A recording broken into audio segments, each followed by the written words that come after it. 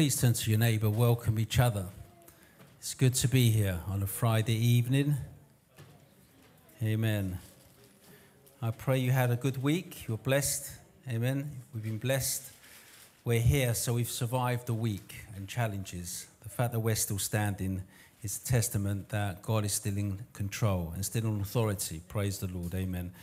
God bless you. Just before, with no further ado, let's just come into today's Bible study, this evening's Bible study. I want to encourage you to trust in God. On Sunday, I'm giving a message that's going to be a game changer in relation to perception of God and the church's role in the world. It's going to be a game changer, a profound game changer, what the way God is revealing himself into the world, through the church into the world. So if you cannot be here, please tune in. And people watching live stream, it's very important. Changes everything. The dimensions, our outlook is transformed and will be transformed if we dare to do so, to trust in God's mechanisms and God's process. Praise the Lord. And to lay foundation for Sunday's message, I want to touch on the theme tonight, the subject on faith. Amen. Faith. It's important that we believe, and it's important what we believe. People exercise faith every day. You know, people in business, people in want to achieve things, goals in life, they put their trust, faith in their outcome. And in fact, in Hebrews chapter 11, verse 1, this is what the Hebrew writer wrote. And I wanted to think about the words that we are sharing. It says, now faith is the substance of things hoped for, the evidence of things not seen. Meaning you're driven by the expected outcome. I want to say that again. You're driven, faith is the fuel that drives you towards your expected outcome, even though it hasn't taken place. But your faith is the fuel that will empower you to get you to where you believe you need to be. Amen. And this is faith is exercised every day. Praise God. You believe if you're taking public transport, you believe that the driver of the bus is going to get you to your destination. You don't get on the bus doubting it's not going to. You trust the ability, the qualification of the driver. You get on an aeroplane, more than not, you may be fearful sometimes, flying mile high, but you trust the qualification, the ability of someone else. You put your trust in someone else. And depending on if they've done their examinations and the preparation correctly, perhaps more than not we get there. And I pray we will always get there. But it's not always the case. Some people put their trust in other people, and it's fatal. We saw recently the billionaires got into a little makeshift little submarine to dive the depths of where they saw the wreck. They became a wreck trying to find the wreck. But they put their trust in someone else. And they paid a great amount, a great price, $250,000 to experiment with their mortality. That $250,000 each. And the word of God is saying, put your trust in me. I have 100% track record. And this is what we're going to explore on Sunday, which is a game changer. And let's be serious about our faith. If we want to trust God, I'm saying to people out there, you want to trust God, you want to change your life, believe in God, trust God. And I want to show you some principles today to apply in your life to have that outcome, because we want the outcome, but we hold back from putting the principles in their place to bring us into that outcome. We neglect certain things, and when we have a spiritual bankruptcy or a spiritual shipwreck, we say, what happened? What happened was I didn't put the necessary things in place to allow that process to take place, to take me where I needed to be.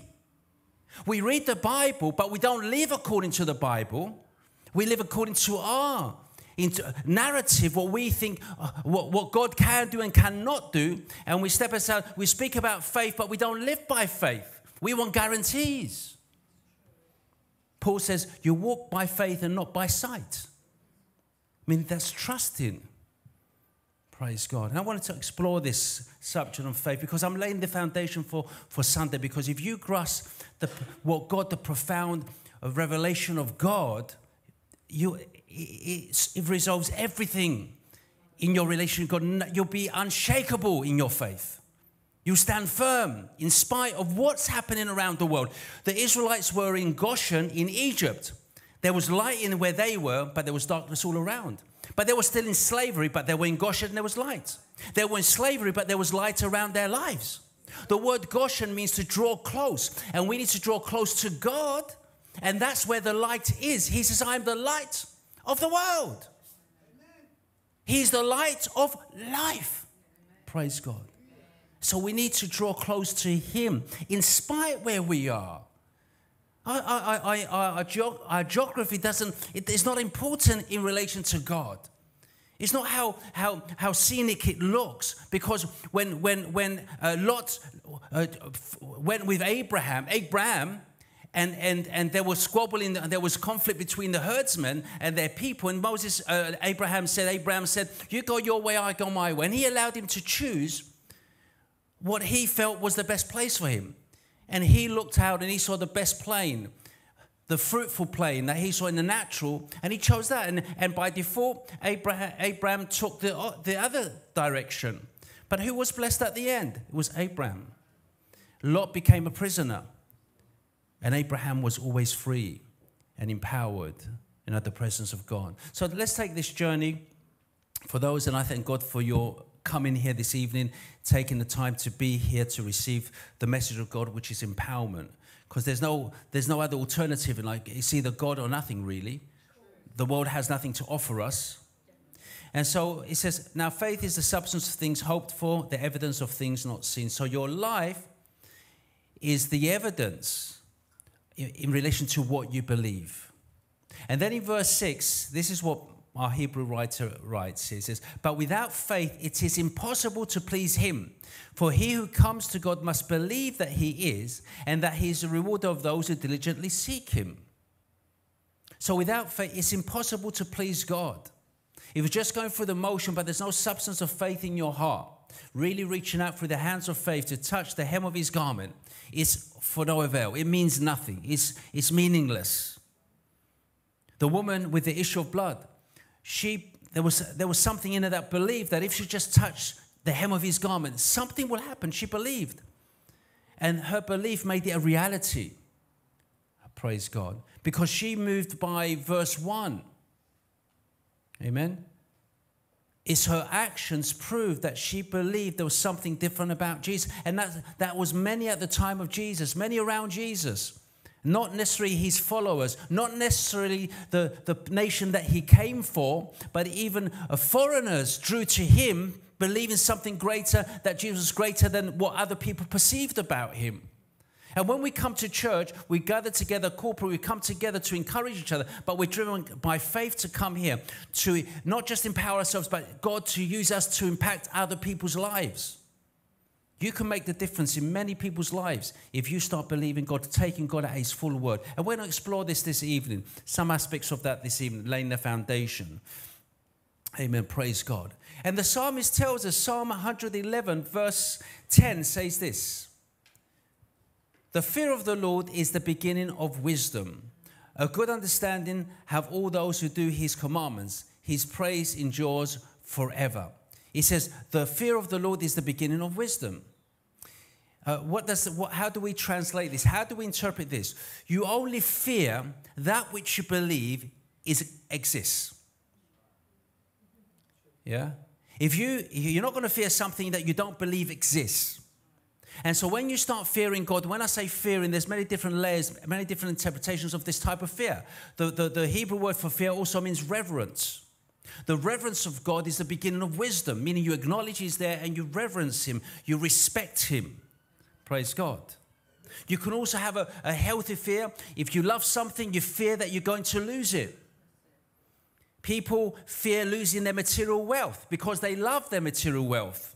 And they put their trust and belief in their material wealth. And when it's taken away from them, pulled from under their feet, they're left empty, broken, desolate. And that's the type of fear we should have direct towards God, that we don't want God to leave our lives, because then we'll be empty, we'll be desolate, we'll be broken. And so we need to have that healthy fear in God. And it covers many areas of our being, or body, soul, and spirit, praise God. Hallelujah. So the fear of the Lord is the beginning of wisdom. So we only fear that which we believe exists, praise God. Amen. In Romans chapter 4, we're going to touch upon the life of Abraham that becomes Abraham. But it tells us, but Abraham's faith qualified him to be a friend of God, and it was accounted as righteousness unto him. Yeah, because he believed God, not just believed, but trusted God and followed his leading. Yeah, and this Romans chapter 4 verse 3 says this. For what does the scripture say? Abraham believed God, and it was accounted to him as righteousness. Yeah. So your faith in God, when I say believe in God, believe with your actions, not just your words. If I call for a team to go to evangelize, at the end of the day, it shows, do we really want to reach out, or are we just going to just stay in our comfort zones? Praise God. And James chapter 2 verse 23 says this, and the scripture was fulfilled, which says, Abraham believed God, and it was accounted to him for righteousness, and he was called the friend of God. Hallelujah, praise God. And this is also taken from 2 Chronicles chapter 20 verse 7. Watch this, what it says here. Are you not our God, and drove out the inhabitants of this land before your people Israel, and gave it to your descendants of Abraham, your friend forever? Wow. God's friendship and love to you is not temporal. It's not a one-night occasion. It's forever. And it has to be reciprocated. God's friendship must be reciprocated by you. We love him because he first loved us. And in fact, the Greek translators of the Hebrew put it in a slightly different way. They don't say, for example, that your friend forever. They say the one God loved forever. Igapisen, the Greek word is igapisen, not philos. Meaning he loved, and that love is unconditional, and that love is eternal, and that love is given. That's why he blessed Abraham above everyone else. He said, I'll bless those who bless you, and I'll curse him who curses you. Why? Because of his faith toward God, unto God, and his obedience to God, to follow him, even though he didn't know the destination he was going to, he still trusted God.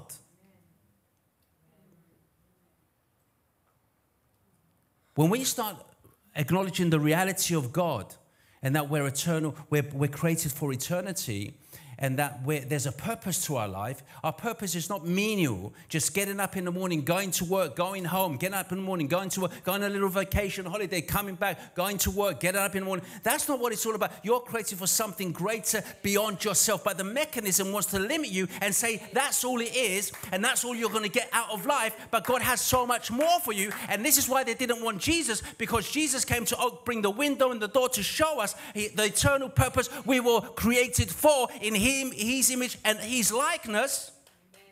And that everything, the possibilities of Jesus that he can do, we have the capabilities to do, follow his example. He says, greater works than me you will do. But we don't believe it because we want to be religious. We want a half an hour service on Sunday. Go home, happy clappy, go home, Sunday roast, back to the old grind. And God is beyond more than that. God is a way of life. God is life. It's not we're looking for the answers. He is the answer. Hallelujah. I wish I'm speaking to someone today, because God has a message this weekend. It's a game changer. Some people, if you're watching this and if you've seen after this weekend, your complete perception of the Bible and the outlook and God is going to be transformed. I'm telling you that. It's a game changer. Unless you come like a sieve, unless you come closed, you won't receive. But if you're open, you will receive. You're going to receive whether you like it or not. You will receive what God has for you. Praise God. Hallelujah. So if you want to be a friend of God forever and you want to love that reality of God's love, you've got to follow the example of the Word of God. God does not make it up as he goes along. God's planned it already. He has the blueprint to bring that about, because he said the Lamb of God that was slain when? From the foundation of the world, meaning he made provision. He made a plan for us to be blessed, for us to be successful, to us to be overcomers, to us to be more than. It's already been given to us. We've got to walk into that reality and trust him and take God at his word. We trust everyone else but God. Hallelujah. So let me take an example of Abraham's faith from Genesis chapter 22. Let's explore this for a few moments and see where this gets us, praise God, which is powerful but very profound. Hallelujah. In Genesis chapter 22, verse 1, you know, God called Abraham. We read from, say, the end of chapter 11 and chapter 12 of Genesis. We begin the journey, the encounter, the phallic encounter of Abraham at that time before he becomes Abraham. Because it's a progressive science. What you do determines outcomes. If you want God to use you in a powerful way, be used in the small things.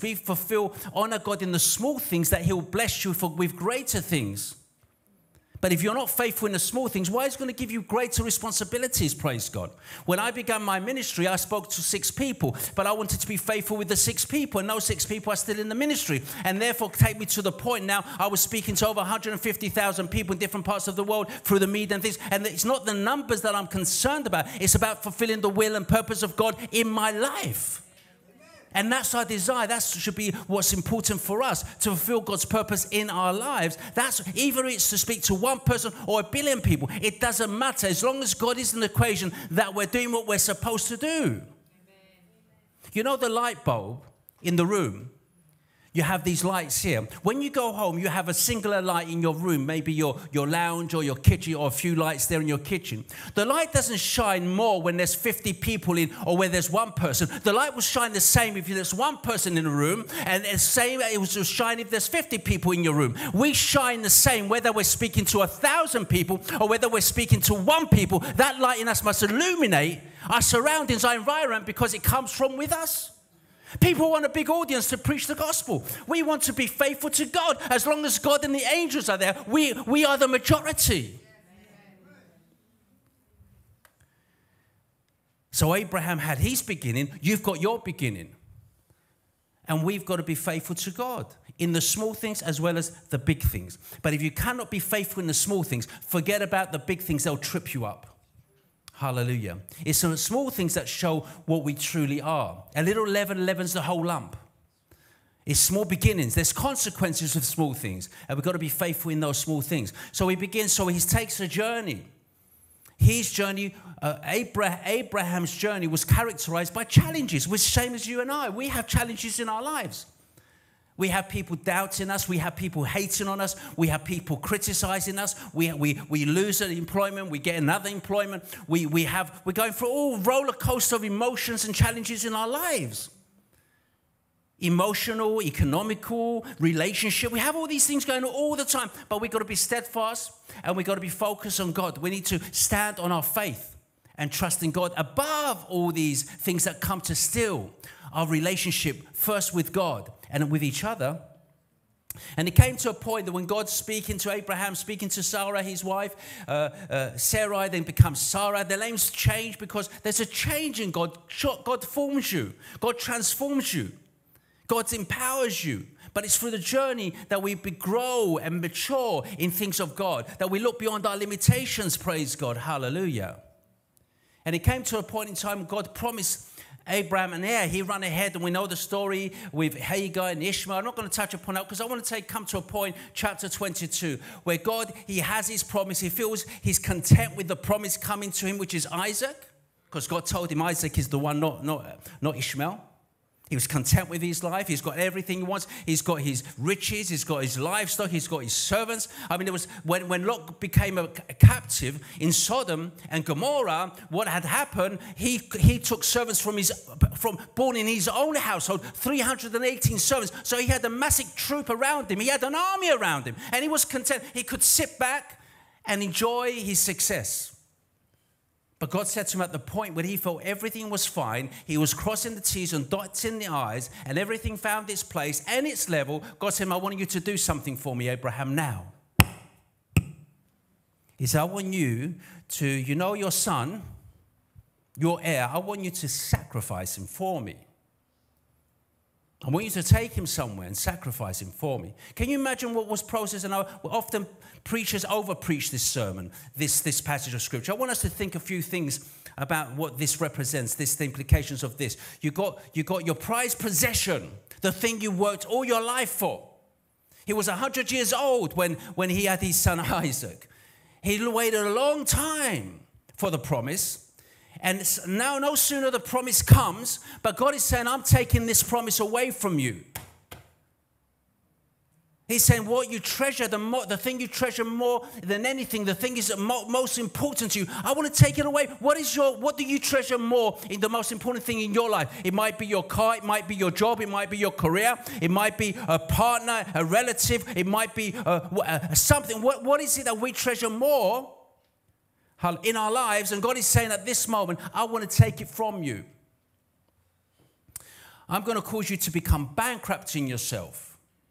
Because the foundation you're standing on is going to destroy you forever if you don't deal with it. And sometimes there's things in us that God wants to deal with, and we don't understand that. So it takes us for a roller coaster of challenge to bring us to reality that where we think we are, we're in the wrong place. We shouldn't be where we think we are. God wants to take us somewhere different. Yeah? So let me read the narrative. We'll explain a few things in the journey here, because the narrative has different layers to it. It's metaphorical, it's allegorical, it's a foreshadow, it's a prefigurement, it's a prophecy, but it's a personal experience. Because when God wants to use you to speak to other people's lives, before you share the message, you have to learn the lesson yourselves. God will not tell you to teach a lesson unless you've got the scars of that lesson represent. Unless that lesson is written in scars in your life, you're not qualified to speak that message to other people.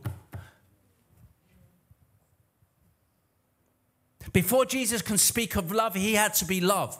Before he started teaching forgiveness, he had to demonstrate forgiveness with the nail prints in his palms and in his feet. Because you cannot teach about forgiveness unless you understand what forgiveness is in yourself.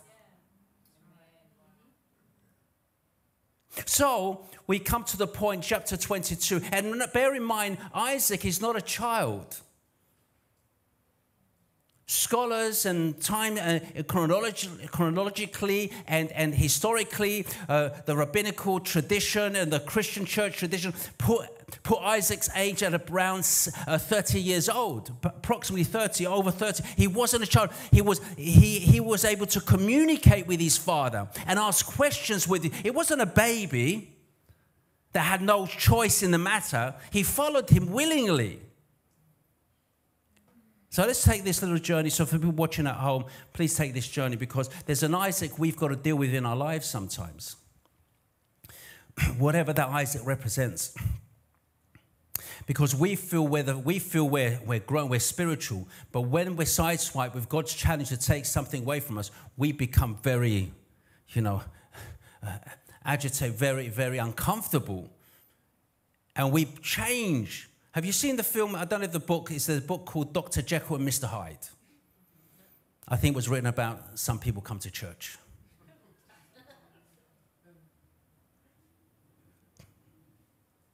When someone gives you the cocktail of a challenge, you change, metamorphosis.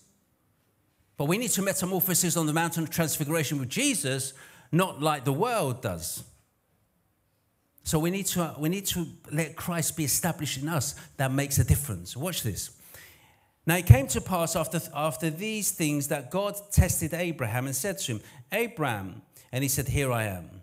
Then he said, take now your son, your only son, Isaac, whom you love, and go to the land of Moriah and offer him there as a burnt offering on one of the mountains which I shall tell you. So it's right. All the time in Abraham's life, all the time God was speaking to him, but never told him the direction. He said, start the journey and I'll tell you in the course of the journey where you should be. He didn't say, well, he didn't have a sat-nav or Waze or whatever these are, navigation to give him the program, this is where you're going to go. He had to work, he had to follow, he had to trust God even in the journey. He didn't have the map with the point, this is where you're going to be. He says, just start the journey to the mountains of Moriah. And as you're going there, I will show you where you're going to be. Now, Abraham is oblivious at this moment what the whole purpose of this journey is about. He perhaps thinks he's going to go for a walk with the Lord and have a dialogue, a theological deep dialogue, or exploring the meaning of life, but he doesn't know what's about to hit him. And he says, take your son, your only son, Isaac, whom you love, and go to the land of Moriah.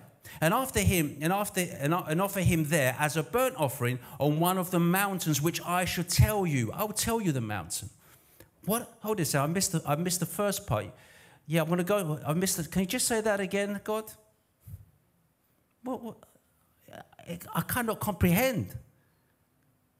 This is the heir. This is the blessing. This is what I strive for all my life. This job that I've got now, I put all my trust in my job, in my work.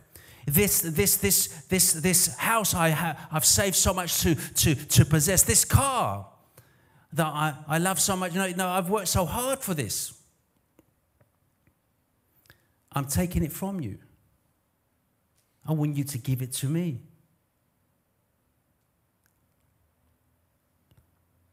And so Abraham rose early in the morning, saddled his donkey, and took 2 of his young men with him, and Isaac his son, and he split the wood for the burnt offering, and rose and went to the place of which God had told him.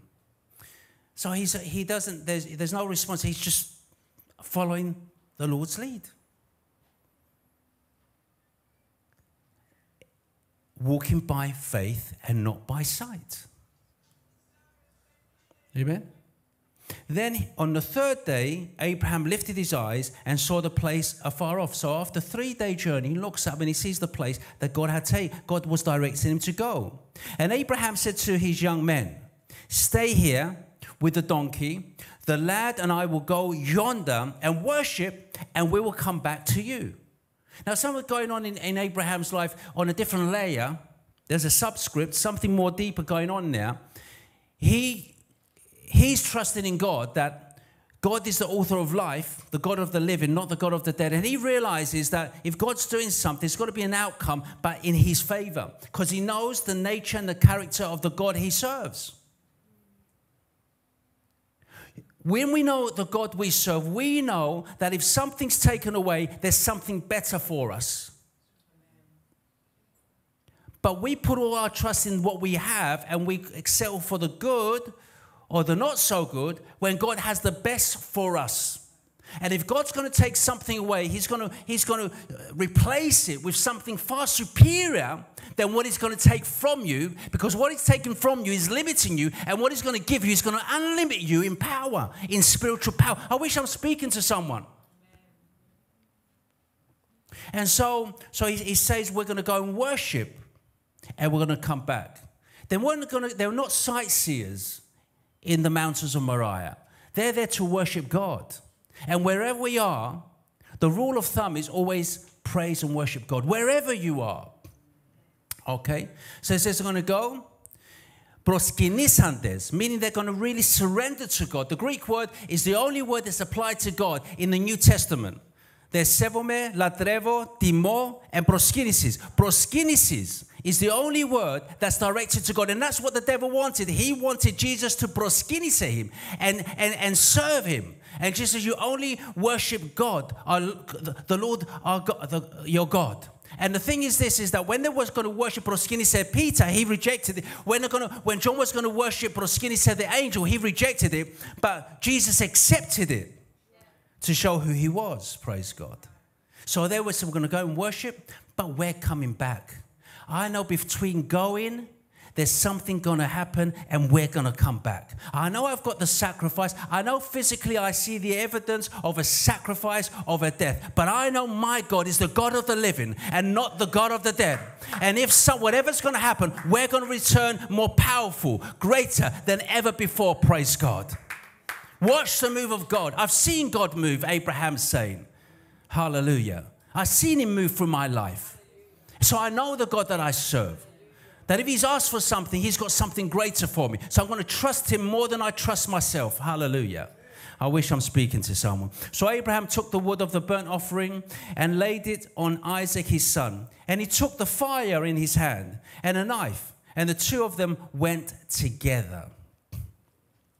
All these elements speak of a great event that will take place centuries later. And because the area they went to, God directed Abraham to, was this area. I've got a map for you out there. I want to show you the area he took him. If we can put it on the overhead very quickly. Right. Can you make it bigger? You see where he took him? The Mount Moriah. You see, where is it? Where is it? Jerusalem.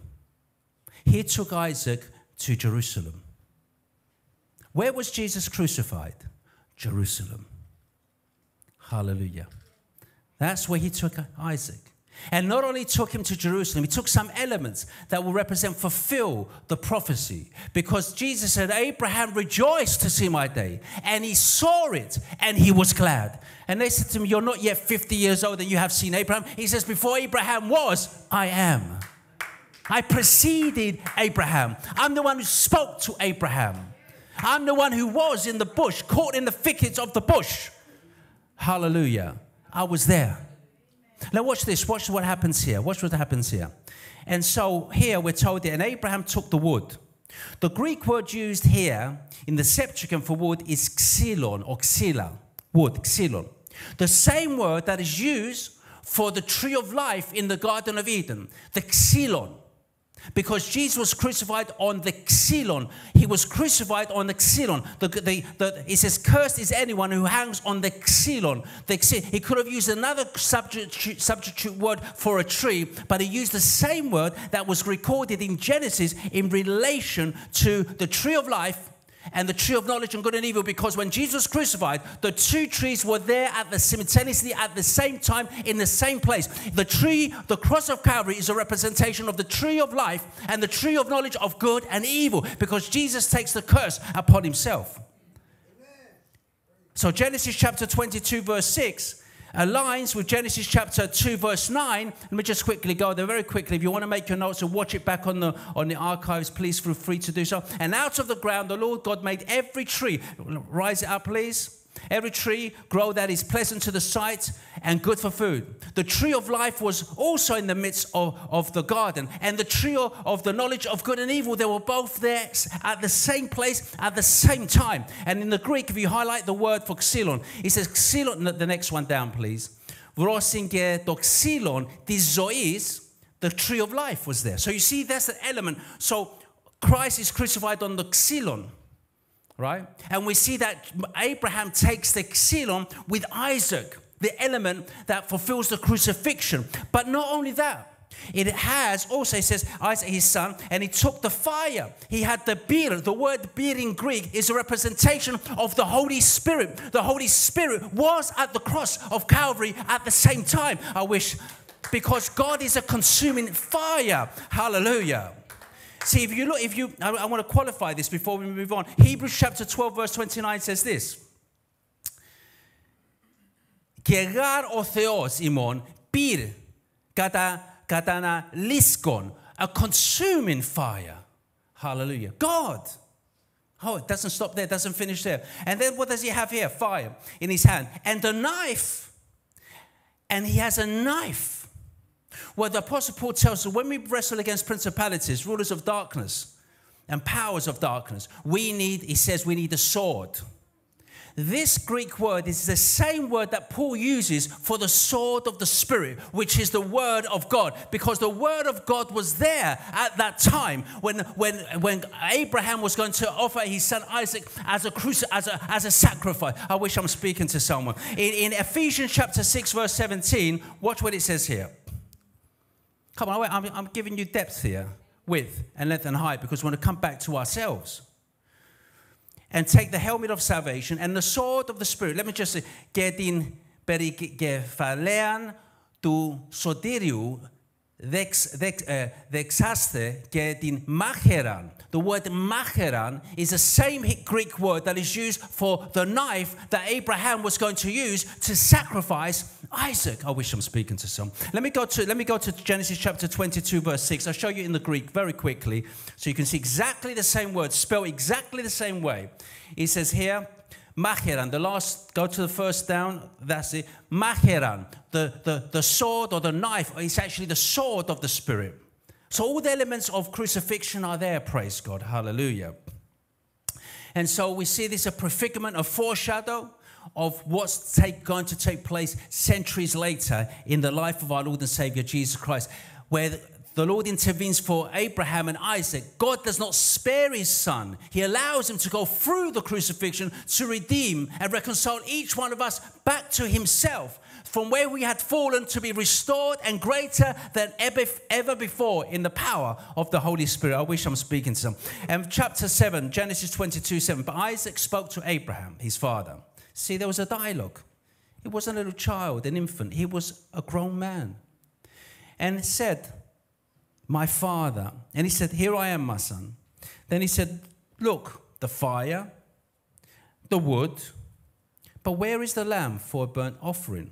And Abraham said, my son, God will provide for himself the lamb for a burnt offering.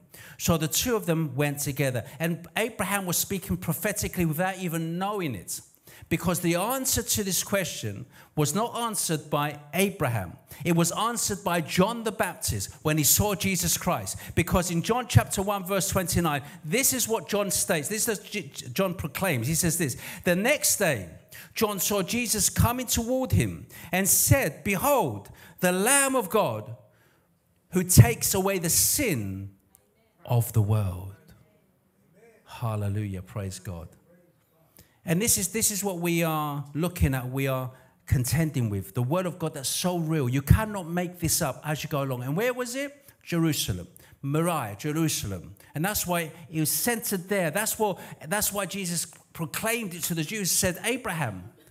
He says, I'll destroy this temple and rebuild it in 3 days. They couldn't understand what he's speaking about. It's only in the Spirit we can understand what's truly taking place. Hallelujah. Then verse 9, very quickly. Then they came to the place of which God had told him. And Abraham built an altar there and placed the wood in order. And he bound Isaac his son and laid him on the altar upon the wood. What happened to Jesus? He was laid upon the wood, the cross of Calvary.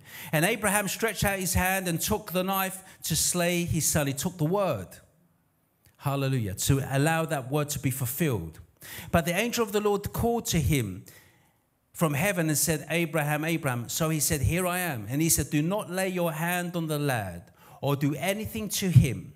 For now I know that you fear God, since you have not withheld your son, your only son, from me. Then Abraham lifted his eyes and looked, and there behind him was a ram caught in the thicket by its horns. So Abraham went and took the ram and offered it up for a burnt offering instead of his son.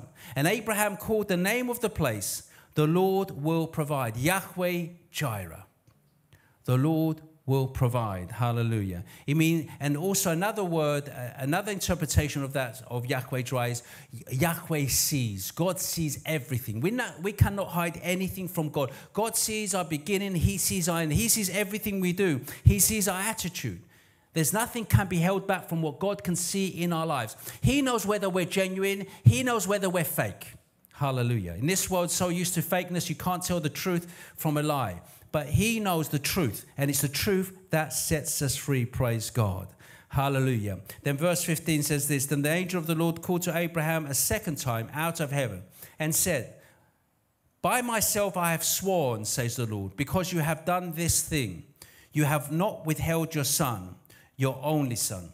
Blessing I will bless you, and multiplying I will multiply your descendants as the stars of the heavens and as the sand which is on the seashore. And your descendants shall possess the gate of their enemies. Praise God. Because of Abraham's blessing, other people are the beneficiaries of his obedience. Because of your obedience and your blessings, other people can be blessed because your obedience to God. is powerful. It's a spiritual science, if you like. If you do what God says, you're going to have the godly outcome. Praise God. And again, Abraham's life was characterized by blessings. From the beginning and continually God was blessing him. Why? Because even with his shortfalls, even with his failings, he still leaned and trusted God in the way forward. He accepted his errors and he trusted God and followed his leading. Praise God. He was selfless in himself in that respect. And that's what we're called to follow their examples, the patriarchs' examples, because the beginning of Abraham's journey was blessing. And not only blessing for himself, but blessing for people around him. I wish I'm speaking. You're going to get this when you get home.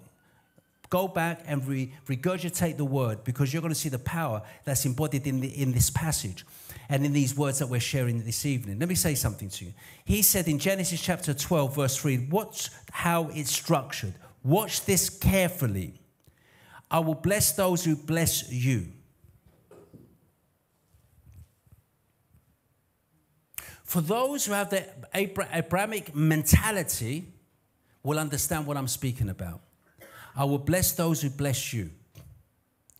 When you are blessed, when someone blesses you in the house of God, when someone blesses you, either in any shape or form, materially, through supporting you, through praying for you, through whatever they're doing, that blessing comes back 100-fold on them. He said that Jesus said, whoever gives you a glass of water in the name of me, or in the name of Jesus, they will by no means lose their reward.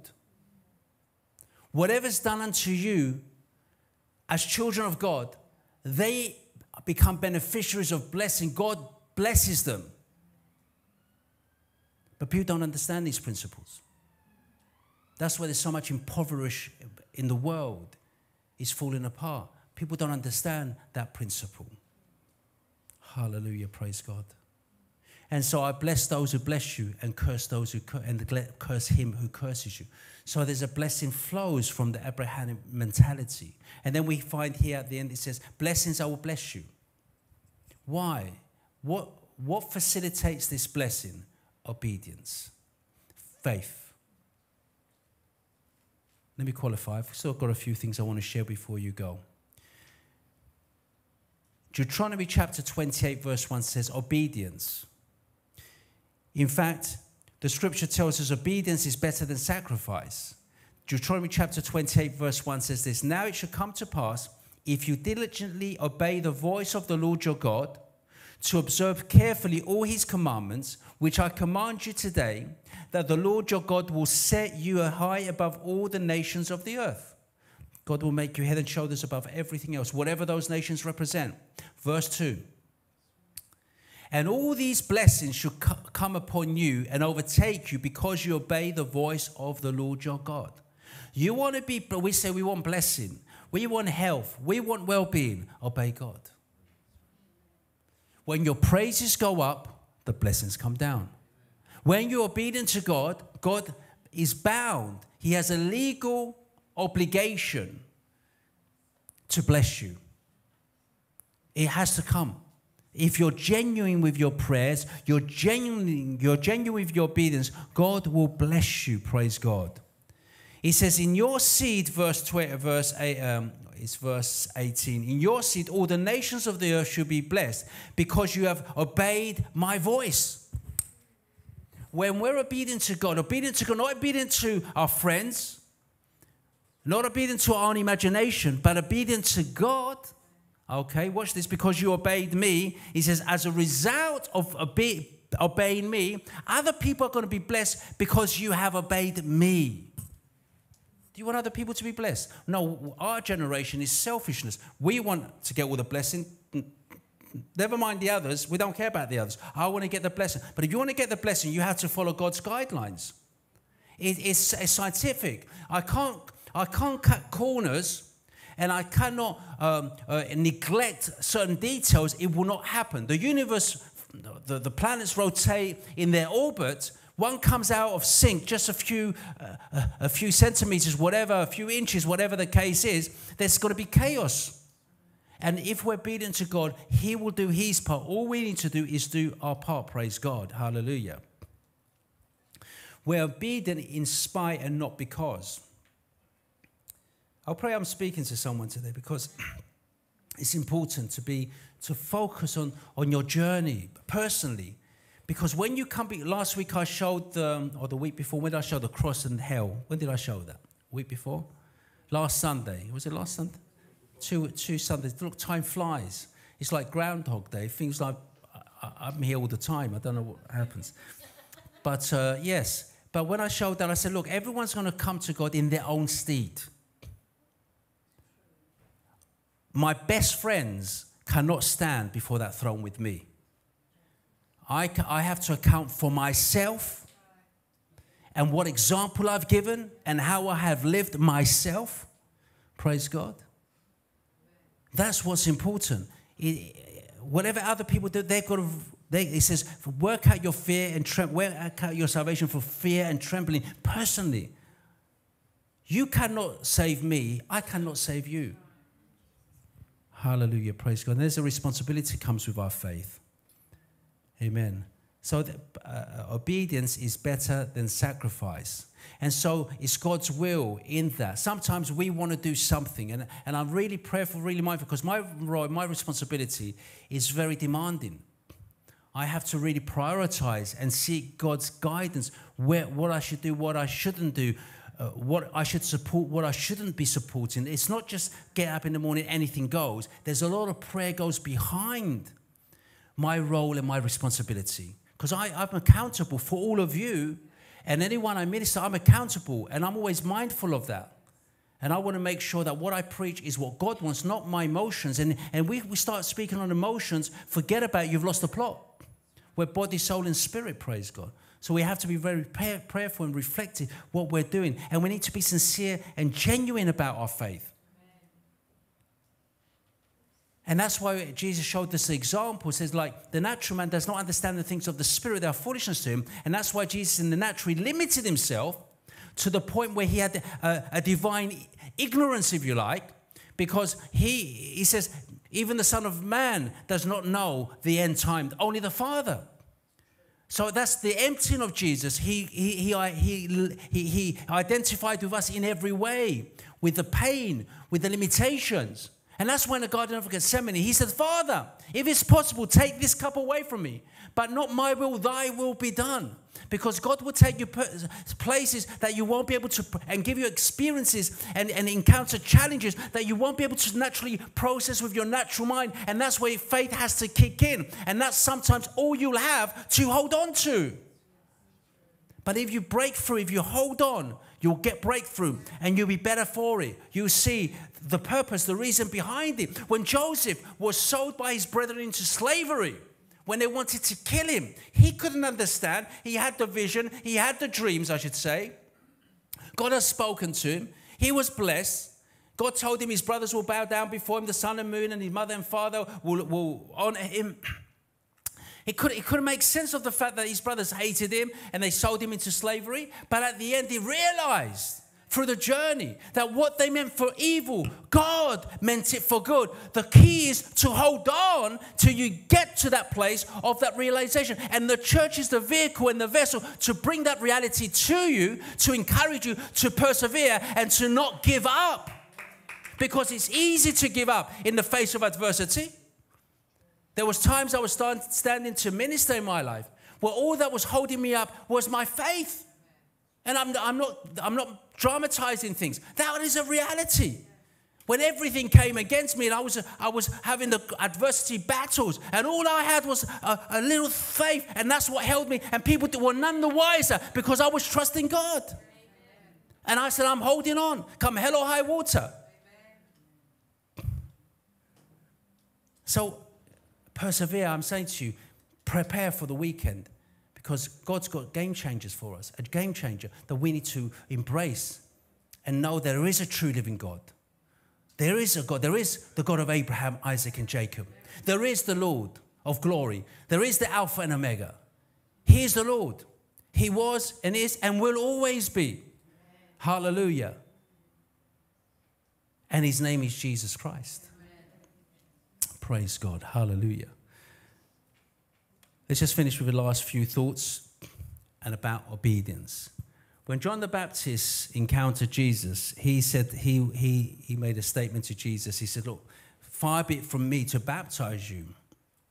I'm not even worthy to loosen the your sandal straps of on your feet, sandals on your feet. And he said, permit this also to take place, that we fulfill all righteousness.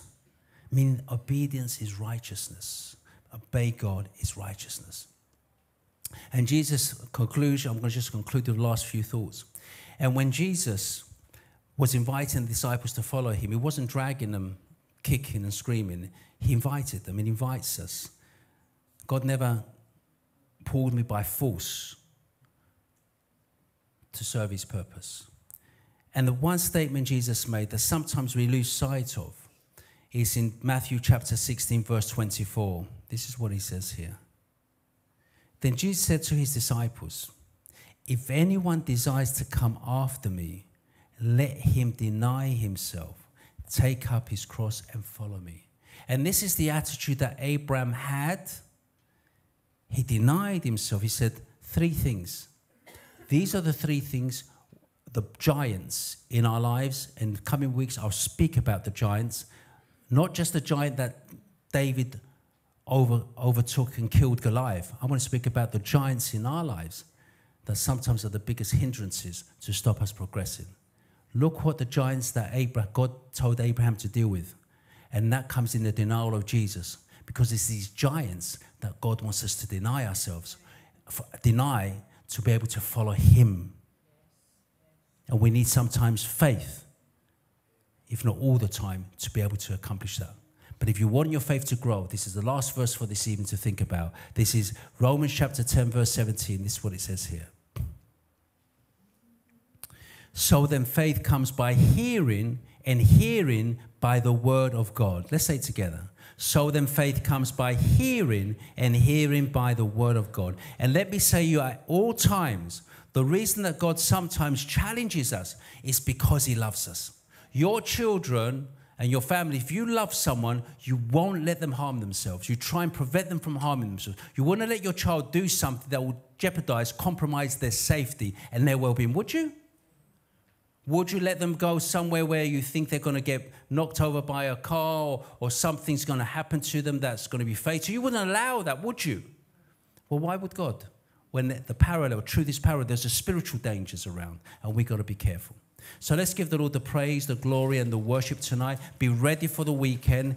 Fasten your seatbelts because the ride's going to go very quite upside down, inside out. You know, these roller coasters that turn you on your head.